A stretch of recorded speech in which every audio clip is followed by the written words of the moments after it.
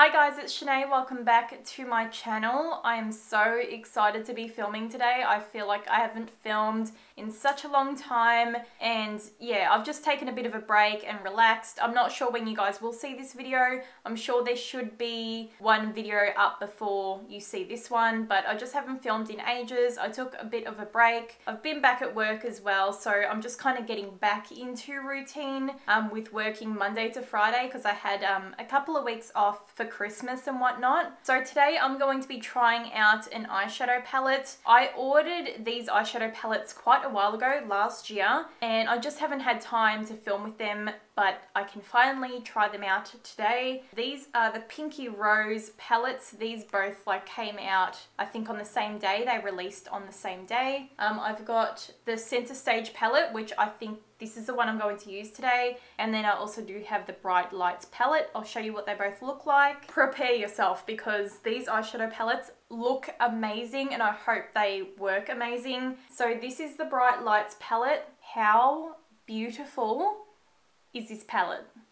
Like, I have no words. It's gorgeous. It's got glitters in here as well, so I really can't wait to try this one out. I think I might film with it next weekend, maybe do some festival makeup looks. Let me know if you want to see a video on this one, but I probably will do it anyway. And today I'm going to use the Center Stage palette, which looks like this. And again, gorgeous, gorgeous, gorgeous colors. I love what this palette looks like. Again, it's got some glitters in here. So it's got this one and this one up here. And then we've got some shimmers as well. Me and Jacob were actually swatching these and they just looked like crazy amazing. But anyway, I'm going to get right into it. Don't forget to give the video a thumbs up for me. It helps me out so much. If you're new, welcome. You can subscribe just clicking the button or clicking the bell button down below. That way you will be notified every time I upload new videos. And also today I white balanced my camera for the very first time in my life. So I hope the coloring's okay. I know I look a little bit dirty, but that's because I've got fresh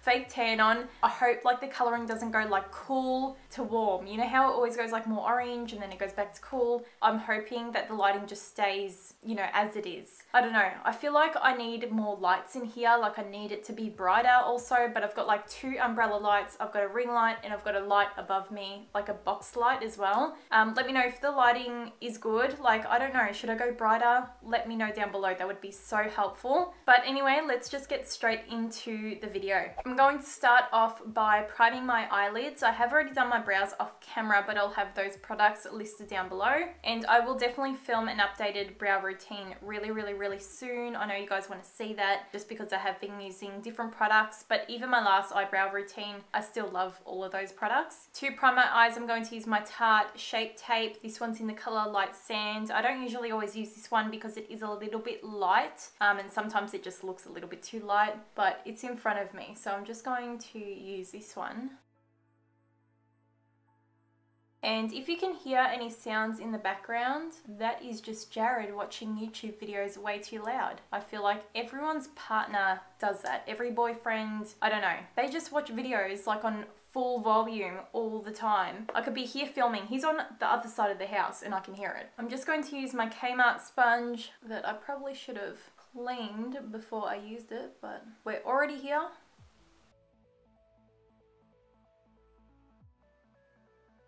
To set that concealer down, I'm going to use my Australis Fresh and Flawless powder. This one's in the color Deep Natural. And I'm just using a big Morphe brush. This is a M511 brush. I know it looks like that there's product on this brush, but honestly it is just stained.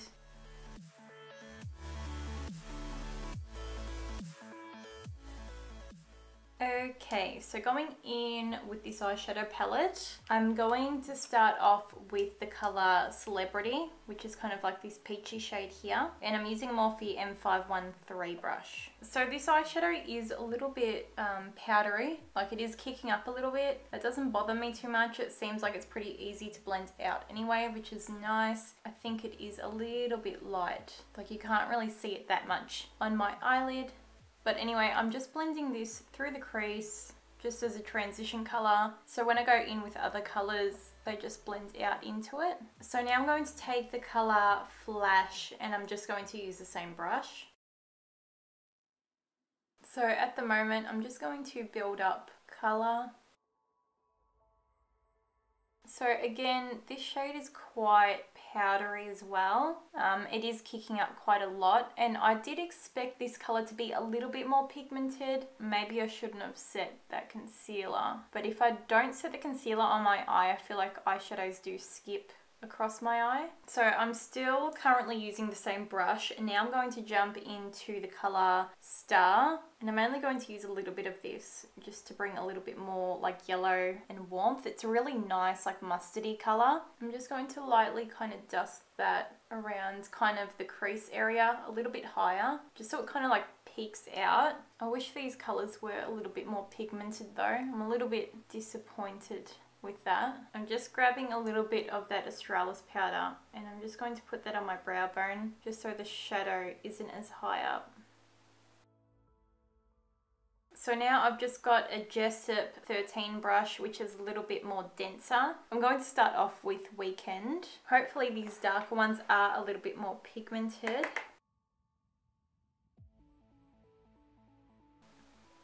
So this one feels even more like powdery. I think the problem I'm having with these shadows is because they are so soft and powdery, when I'm blending them, they're just kind of like blending away to nothing, which is quite disappointing. Because again, I don't know, I was so excited to use this palette, but the pigment is just really not impressing me right now. I might have to use like a different base or something. And in between, I'm going to take a Jessup blending brush, and I'm just going to blend the edges.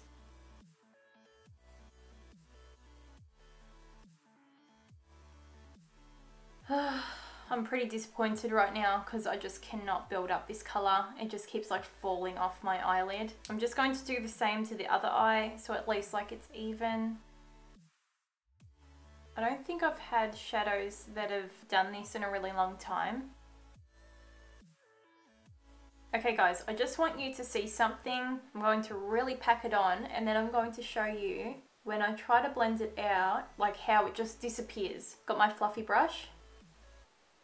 And then like if I was to blend it like as I normally would blend eyeshadow, it's gone and it's fallen down here. It just falls off my eye. So I'm using the same Jessup 13 brush just because it is quite dense, and I'm going to go into the colour Fame now. This is not how I wanted this to go. Like I really wanted this to work for me because the eyeshadow palette is so gorgeous, but it is so disappointing right now. It just looks like one colour. Again, this colour is barely showing up. I don't mean to be negative, but I'm frustrated because when these palettes like were going to be released, they had like these videos of them like swatching them, but like not swatching them properly. Like people were just like putting their fingers in the eyeshadow pans and then showing what the color looked like, and they looked like amazing. But I know you can't go off swatches like that because it's just unrealistic. Anyone can rub eyeshadow on their finger and make it look pigmented. Look, I'll show you the color Star. See how gorgeous that is? The color Fame, the one that just wouldn't show up. See how gorgeous they look on the finger? I think I'm going to take Cocoa, which is this kind of like darker brown, and I'm going to use a Morphe M514 brush. I'm going to try and deepen it up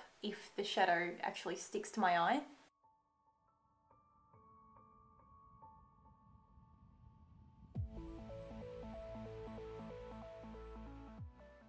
Again, I'm going to try and pack it on and then blend it out because I can't get it to go on my eye any other way. I'm going to try out the colour Havana, which is the burgundy kind of red. I'm just going to take this on a small Eka brush. I'm going to see what this one does. I just feel like I keep taking my eyeshadow off. Look at that. Nothing. Nothing at all. I'm over it. I'm going to take the colour Basic now because I've used every other colour and I got barely anything on my eyelid except like a patchy, dirty mess that is sticking to weird areas. This is the colour Basic. God, I'm gonna hate editing this video because I'm just gonna be like, shut up, stop complaining. What is this? Like, should I be continuing with this eyeshadow? This is so ugly.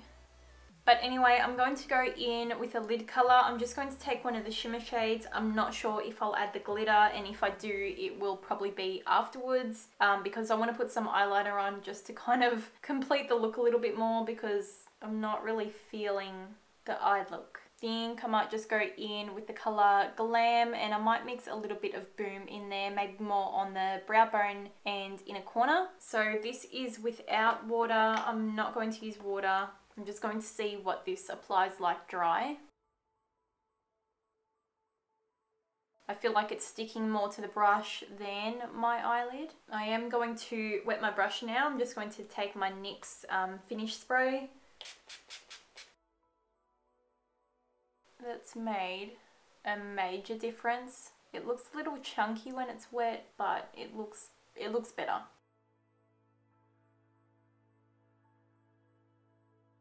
I'm taking a bit of Boom and I'm going to put this on the brow bone, and my brush is still wet as well.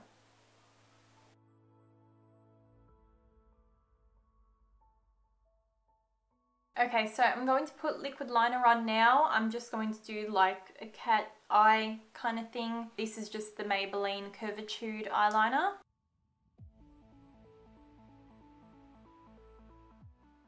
So I think I want to do kind of like smoky eyeliner today. So I'm going to take my Kat Von D Shade and Light palette, and I'm going to take the black shadow out of this palette, obviously, and I'm just going to use Italia Jade pencil brush. I really love the black out of this palette. It is so pigmented. That's why I always use it kind of for this step. By the way, I'm going to leave a timestamp like down below right now if you want to just kind of skip to my thoughts on the eyeshadow palette, but if you want to see me do the rest of my makeup, feel free to keep watching. That's what I'm going to do. I'm going to put lashes on, all my face makeup and everything, but if you're purely here for the review, I'm going to have a timestamp down here.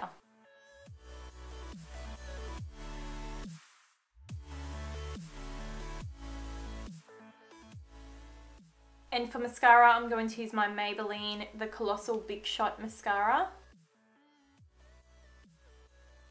Okay, so I've got my lashes on. I use the Nakia Joy Cosmetics lashes. I believe these are in the style Gemma. I'll double check and they'll be listed down below anyway. They're just so nice and big and so like fluffy as well. I just love these lashes. As usual, I'm going to start off with the Benefit Professional Primer, and I'm just going to rub that in where my pores are the largest, which is pretty much all around my nose. So at the moment, I have literally the worst tension headache, like ridiculous. I've been grinding my teeth really bad for ages now, maybe a year, I don't know. I need to go do something about it, I think, because I've just been like, you know, not doing anything about it. So I'm thinking maybe next step is to get Botox like in my jaw so it relaxes the muscles, so I'm not grinding, because I'm not only grinding at night, I'm like grinding during the day without realizing. Like I'm always like clenching my jaw, so my jaw just gets really tired. I've got glitter on my face from my New Year's Eve makeup tutorial. I don't even know where it's coming from. I'm also going to try out this Tarte Brighter Days highlighting moisturizer. I've never tried it before, but Jared bought me one of the Tarte gift packs and it looks nice. So I'm going to put this on my face. I think I might put a little bit on my collarbone. For foundation, I'm going to use my Still Stay All Day foundation. This one's in the colour Honey 8. I believe this is now the old packaging to the foundation. There's pretty much almost nothing left in this. I did buy the new one with the new packaging, and I'm going to try that out in a first impressions video to see if maybe the formula is any different, because you know I love this foundation, you guys know. Let's hope like it's quite similar to the original, because I love this one so much. It just works for my skin so well. You guys know I always used to use MAC, but MAC now breaks me out, which is shit. I'm just going to start blending it in with a Morphe E31 brush. Yep, I think that's what it is. I feel like my skin got more sensitive as I got older. Even like with my skincare routine, I can't use like harsh products on my skin, and because Jared had bought me like that Tarte set and it came with like an eye cream and like a cleanser and everything, I can use the cleanser and the eye cream, but the H2O gel burns my skin, unfortunately. So for concealer, I'm going to start off with my Maybelline Master Conceal. This one's in the colour 20 Light. I like to bring my concealer on the sides of my nose just to make it look a little bit more narrow.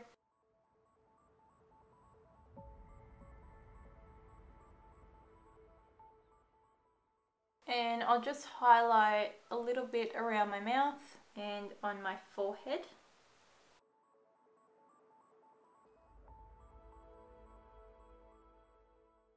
And to get rid of the darkness a little bit underneath my eyes, I'm going to take my LA Girl Pro Conceal. This one's in the colour Natural.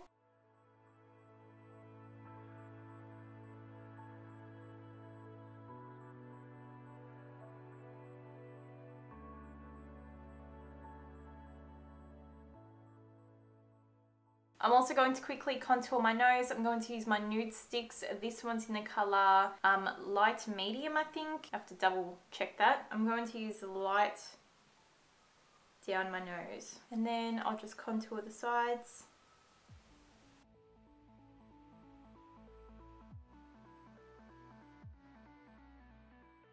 For underneath my eyes, I'm going to use my Australis Banana Powder.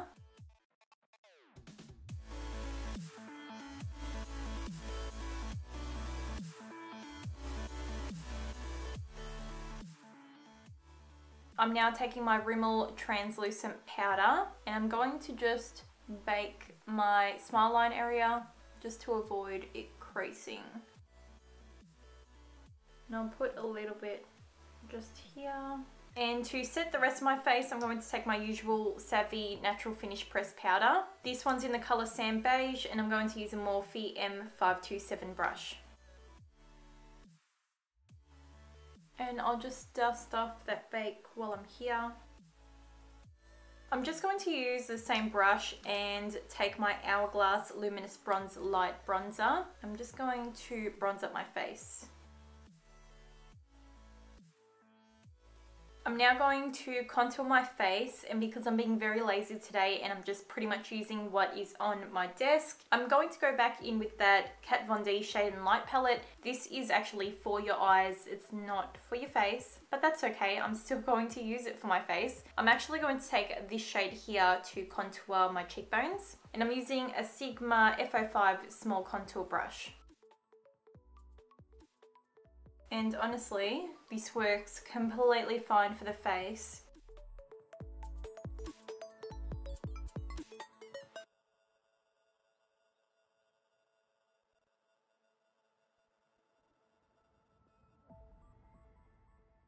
It is pouring down outside. I'm not sure if you guys can hear it, but it's coming down pretty damn hard. Going back in with my Rimmel powder again, I just like to clean all of that up.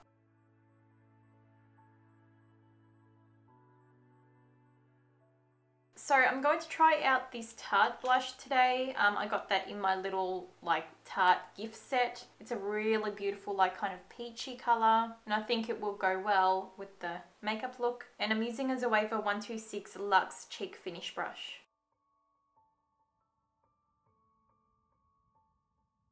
And for highlighter, I'm going to use one I have not used in forever and I really don't know why.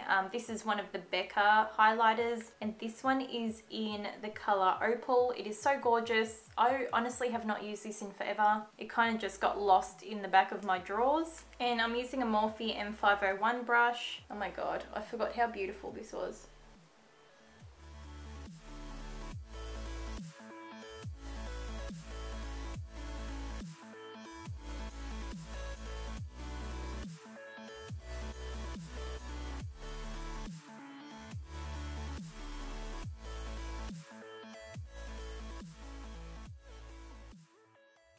I'm now going to finish off my lower lash line with a bit of eyeshadow. I think you guys already know how I feel about this eyeshadow palette.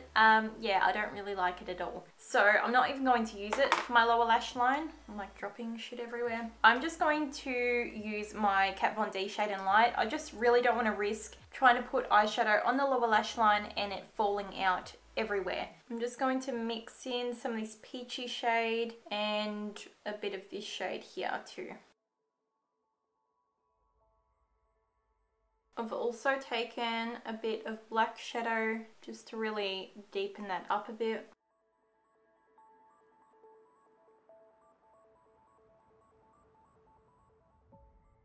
Okay, so I've just finished my mascara and a bit of eyeliner. I didn't put too much, just very faintly on the waterline. And for my lip color, I'm going to try out the Jeffree Star Christmas Cookie Liquid Lipstick. This is one of the newest collections, well, new collection is brought out. It took so long to get to me, like, I don't know, over a month, because there was like no stock or anything. But I finally got it the other day. The packaging is so gorgeous. This one's a really beautiful nude color. I would say it's crossed in between probably Mannequin and, what is it? Celebrity Skin.